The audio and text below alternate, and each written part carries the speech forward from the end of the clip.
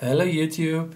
It's been a while since I uploaded some of my general electronics projects here, and yesterday I had quite a fancy idea regarding a very simple electronic circuit, and yeah, I thought maybe some of you would be interested in this particular project, so I decided to upload it here on this platform. Yeah, and maybe you like it. If you build a very simple circuit like this, you use an inductance and a capacitor, only these two components. And what happens if you insert some energy into the circuit, like applying a external voltage to the capacitor or inserting some energy here into the circuitry using a magnetic field into the inductance, then what happens is, basically, if you look at the time voltage diagram, you get something like this. It starts oscillating, something like that. And the oscillation frequency here is called resonance frequency,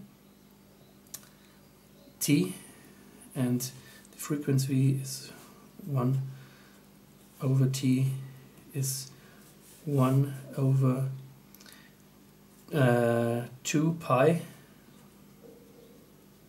2 times pi multiplied by the square root of L times C.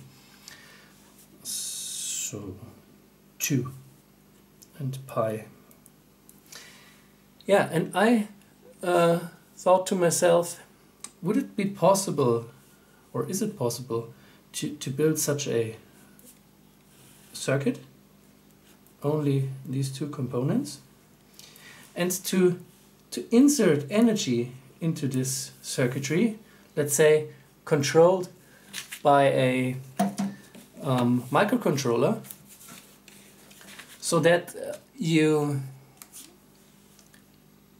can insert some energy and keep the oscillation going. Because if you insert the energy at a wrong moment, you will block the oscillation. The oscillation will not go perfectly. So you need to insert the energy at a very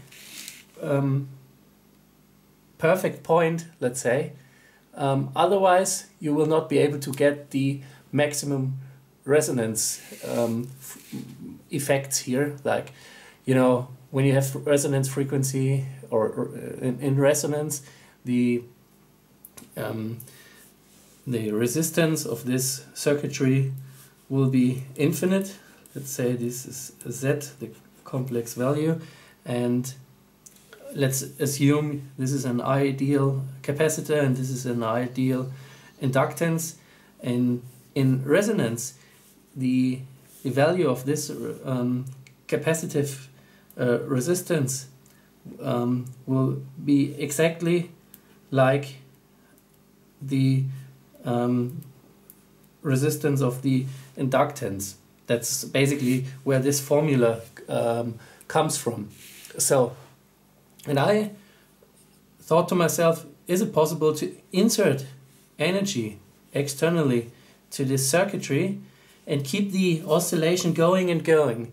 I know on the internet there are some circuits like the ZVS circuitry that I showed in a previous project. This is basically a circuitry that does exactly this, but as far as I know, there's not much documentation on the internet regarding a microcontroller based circuitry that will keep a resonance going and going.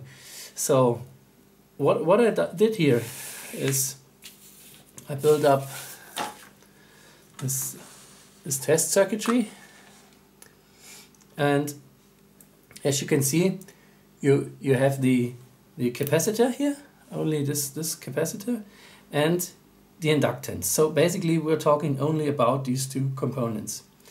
And then to insert energy into this basic fundamental circuitry, I used some wires. I put some wires around this core to insert the magnetic field into this core material, and therefore to be able to insert energy into this resonance tank here. So this two wires will be connected to a N-channel MOSFET here, which is controlled by a standard MOSFET driver IC, so nothing special here. And in order to monitor the oscillation of these two components, I connected an operational amplifier between these two pins here, between basically like this. I've connected it like that.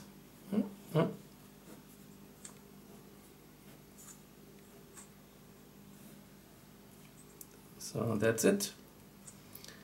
Of course, using some resistors here in order to be very high impedance here, not very low resistance, just to convert this oscillation into a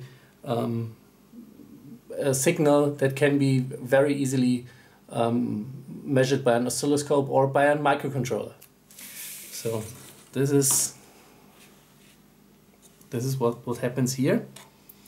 And the output of the op-amp is connected to this LED. So if the LED is off, then I know the voltage is between 0 here, and if the LED is on, I know we are here. And what happens in oscillation mode, the LED will be switched on and off with resonance frequency. So this is kind of just a simple optical indicator that shows me the functionality. And I'm just curious, if you're interested in such projects, I will connect this device to the oscilloscope and trigger some energy using this MOSFET, and push some energy into the resonance tank, and will monitor the whole thing. And my target is to be able to trigger the energy push, let's say the energy movement into the device at the very right moment, so that I can force a resonance here. So the resonance frequency will be given by these two components here, of course, but I need to insert the energy at the very right moment, otherwise I won't be able to have a optimum resonance frequency here. So that's my target, and if you're interested to follow this project, just give me some comments to this video, and I will keep you updated. If you are not interested, please also send me some comments, and please also send me why you are not interested. Thanks a lot, and see you soon.